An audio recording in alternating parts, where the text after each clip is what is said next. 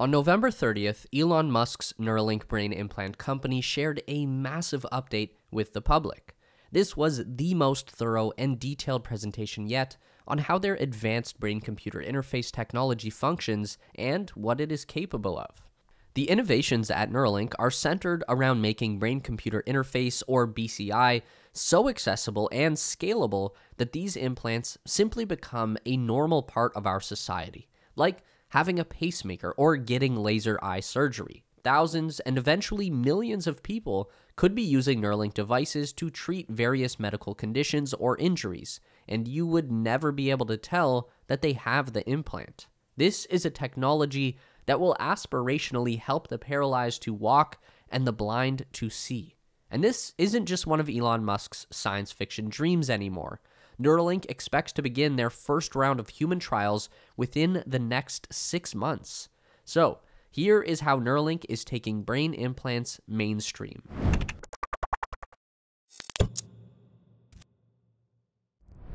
So, Elon Musk kind of led off his presentation by explaining the basics of what a Neuralink actually does, which is important because not everyone watching this right now is going to be well versed in the field of BCI, so we do need to establish the fundamentals.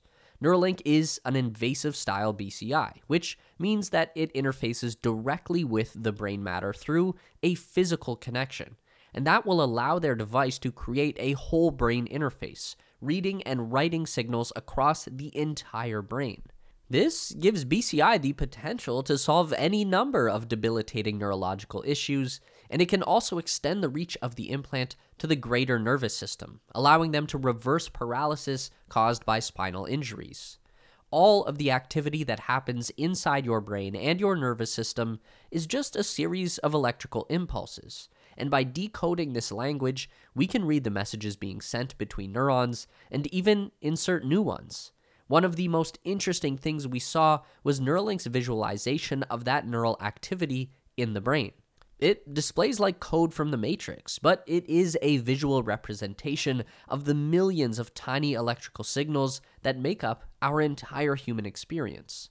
In order to get close enough to that neural network to get an accurate reading of the electrical signals, we need to place electrodes directly into the cerebral cortex. That's the outermost layer of the brain. It's only a few millimeters thick, but it holds the most dense collection of neurons and nerve cells in the central nervous system. That makes it a prime candidate for probing with Neuralink's tiny electrode wires, forming the interface between brain and machine. This will allow a person with an extreme physical disability, such as tetraplegia, the inability to operate any muscles of the body, to control a smartphone or computer. And with a Neuralink device, that person could actually have better control over a smartphone than a person using their hands. Elon Musk also said that he believes one of the first applications for Neuralink can be restoring sight to the blind. Even people who have never had vision before in their lives would be able to see the world by linking a digital camera directly into their visual cortex. By the way, if you're enjoying the content we create here on the Tesla Space and would like to support us, check out our Patreon page. We've got some exclusive perks for our Patreon supporters, and it helps us grow the team and continue producing this content. The machine in this case is the N1 implant. Elon loves to describe this device as a Fitbit that sits inside your skull, and that's actually very accurate to what it is. Those electrode wires, about 1,000 of them, connect directly from the cortex to the N1, which is about the size of a quarter and the same thickness as the bone that surrounds the brain. The N1 is simply reading the neurological signal from the cortex and transmitting that signal wirelessly through Bluetooth to a nearby computer or smartphone for processing. Right now, the N1 is in a prototype stage, which is what Elon Musk considers to be the easy part. He's said many times in the past when referring to his work at Tesla and SpaceX that making a prototype is easy, but getting the final product to mass production is very hard. 99% of the work or more is in the process of going from prototype to finished product. In the case of the Neuralink implant, it needs to be medically safe, reliable, durable under a wide range of scenarios, affordable and scalable to the point where the company can manufacture millions of units. Elon also pointed out that the implant has to be upgradable.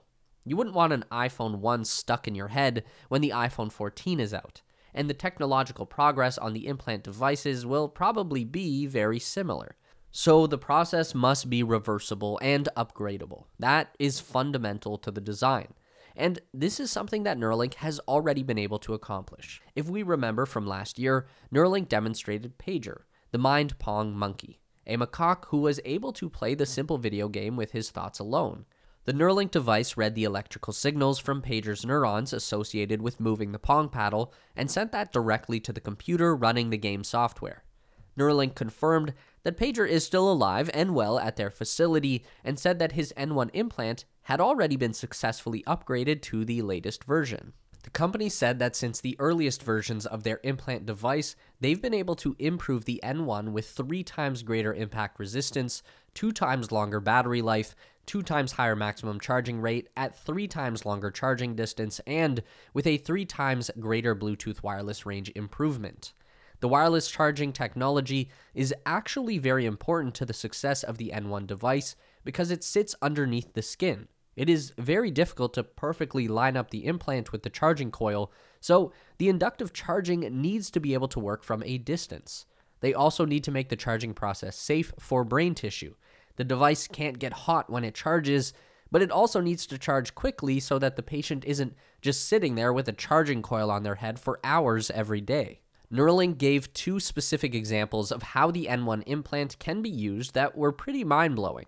One was to restore vision to a blind person. So, assuming that the person's eyes have failed as an input device, either by injury or natural defect, the visual cortex region of the brain will still be there and still be functional. It just needs a new input.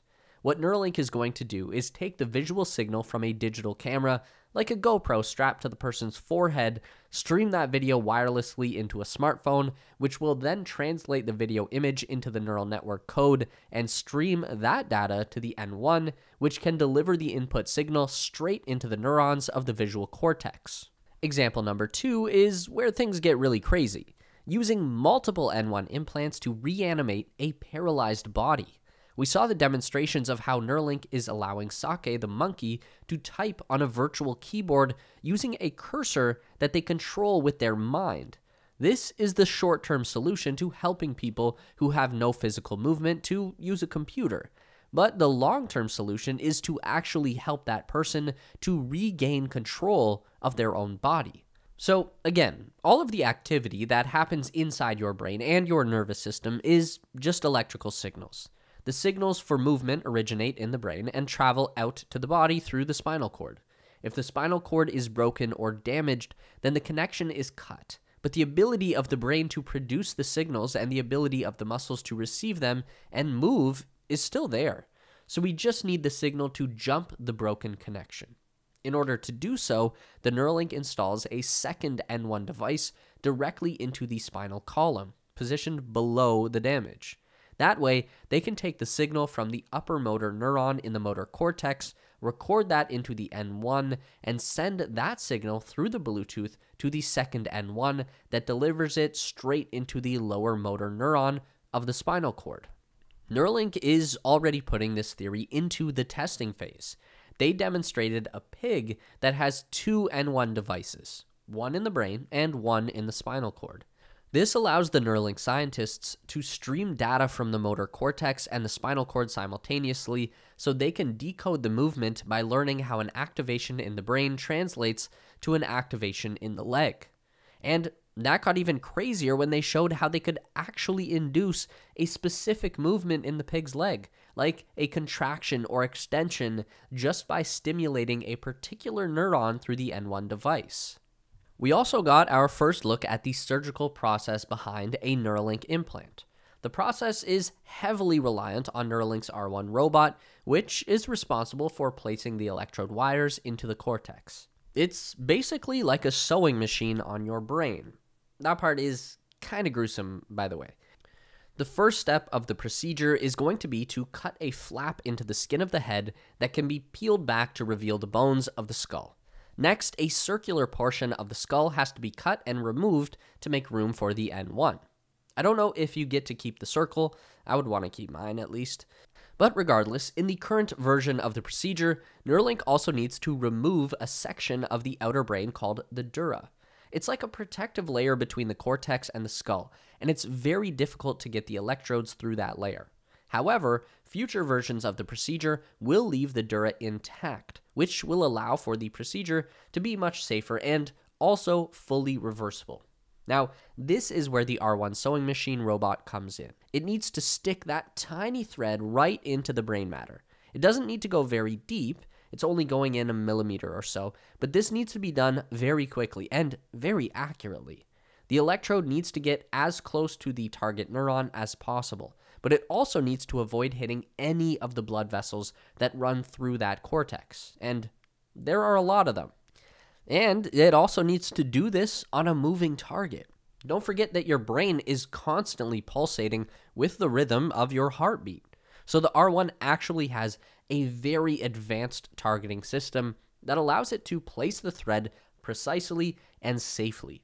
Currently, the R1 is using a combination of a camera video feed and an optical laser to position the needle.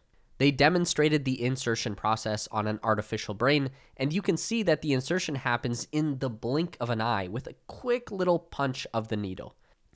And that needle point itself is an engineering feat. It has to hook the thread and hold onto it as the thread is positioned above the brain, and then the hook needs to release the thread on insertion. Those electrode threads are so incredibly small that they are only the width of a few red blood cells across. They are significantly finer than human hairs.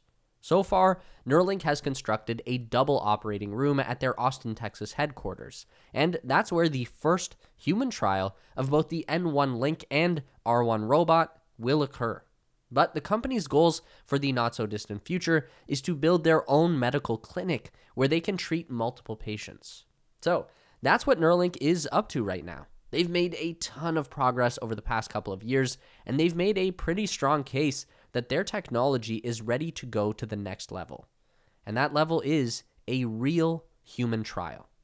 What do you think? Are you a Neuralink believer or still skeptical? At what point would you be willing to get one of these for yourself? Drop your thoughts down below. Don't forget to give this video a thumbs up today if you liked it. That is so important for getting our content out to more people. If you enjoy the content, then you'd probably also enjoy our weekly newsletter, so sign up with the link down below at theteslaspace.com. A huge thank you to all of our Patreon supporters who are listed on the screen now. You help us make the best content we can, and we really appreciate it. Thanks for watching, and we'll see you in the next one.